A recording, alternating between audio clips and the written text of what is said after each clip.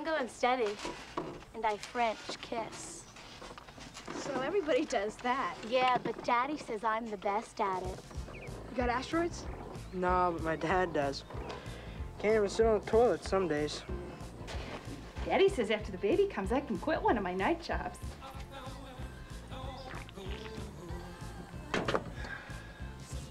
Yeah, I bet you could use a cooling, huh? Now you're talking.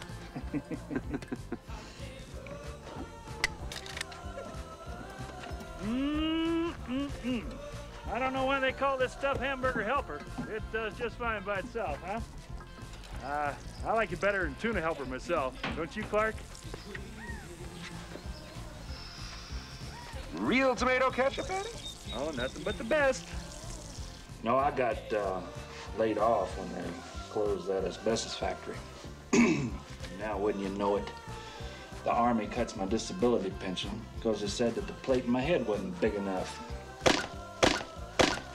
I didn't want to ask you, Clark, you know, but could you maybe spare a little, you know, extra cash?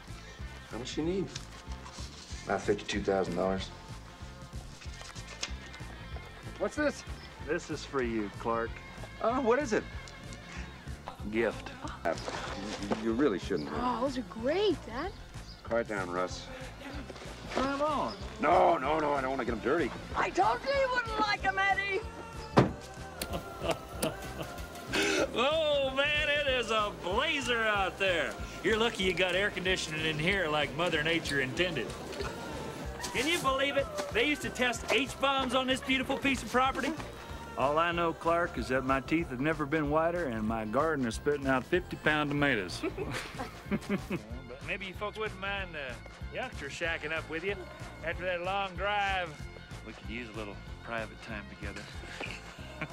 Honey, why don't you run and get the kids' things, and don't forget the rubber sheets and the gerbils. I've lost $300 in 15 minutes?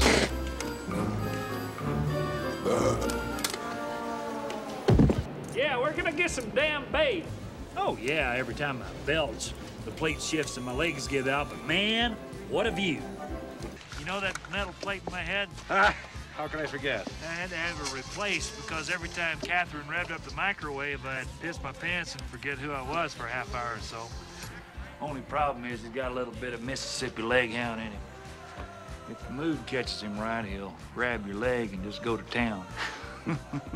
You don't want him around if you wear his short pants, if you know what I mean.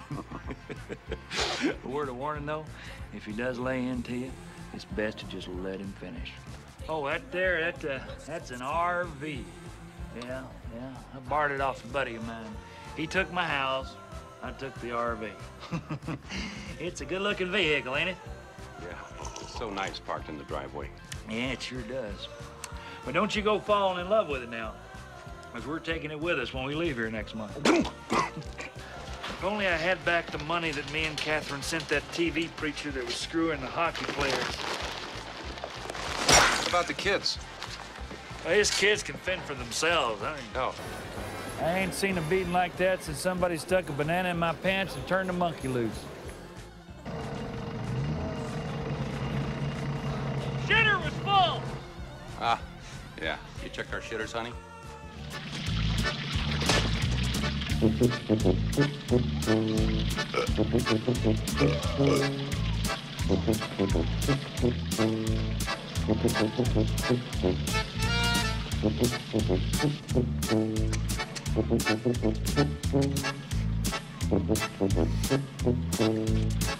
Merry Christmas!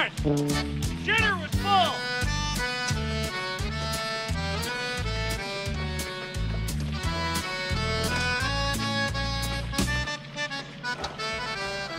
Has anybody ever told you before your bad luck? Those were my mother's dying words. But, you know, when you got your body covered in third-degree burns and your foot's caught in a bear trap, you're gonna start talking crazy. Don't be alarmed. He's with me.